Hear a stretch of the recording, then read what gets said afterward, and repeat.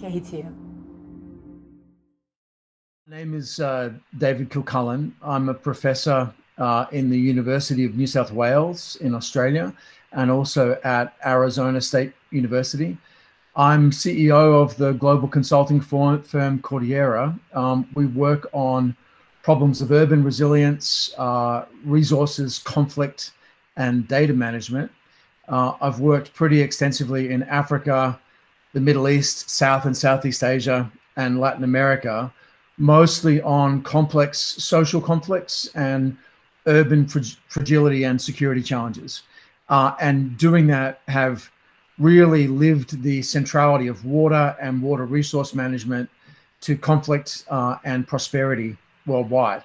And I joined KTM pretty early on because it's really clear to me that making water resources visible and accessible to communities themselves through democratized tech platforms and hydraulic modeling systems like KTM is one of the most important things we can do to improve people's lives in developing and conflict affected areas. And I'm just very delighted to be a part of this great group.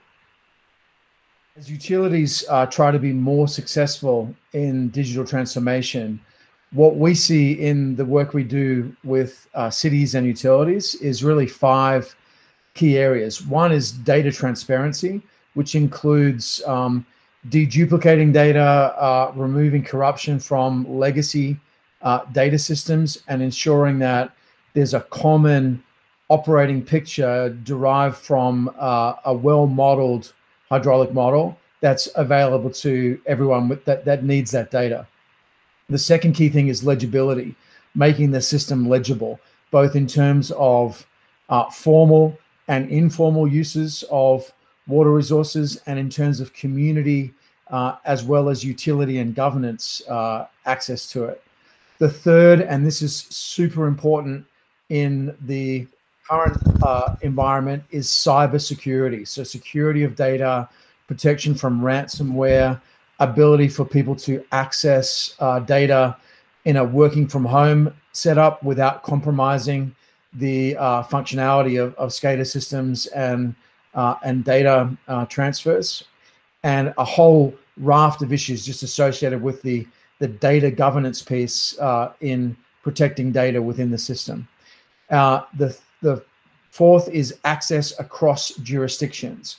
So where multiple jurisdictions share the same water district or the same common water utility, we see a lot of issues arising among people within those jurisdictions in terms of both having the same common understanding of what's going on and also feeling that they have their equities being respected in the way that the data is managed.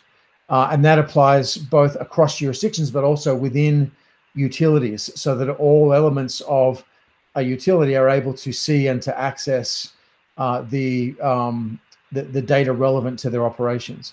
And the final point is that just the broader piece, which I've already touched on, of data governance and ensuring that common standards are being met across different parts of utilities or different jurisdictions.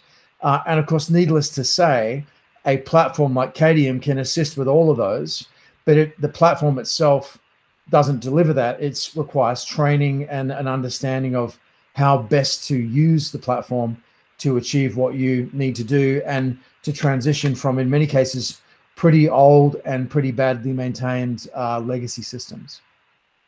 Top 3 challenges that we see with our client base for water utilities in the next 2 to 3 years. Firstly is cybersecurity and ensuring that as more and more data is online, that risks around ransomware, data destruction to data sharing systems are managed. The second is resiliency of hardware and understanding through a digital twin the status of all the critical hardware in a system. And then the third one is resilience to, I'm going to call it extreme weather events, because we're only talking about 2 to 3 years rather than climate change per se. A lot of it is clearly climate driven, but what we're dealing with our client base is people that have very old, in many cases, long overdue for upgrade infrastructure that's continually being battered by storm surges and impacts on water sanitation and a variety of other issues just as a result of that old infrastructure. So they've been my top three.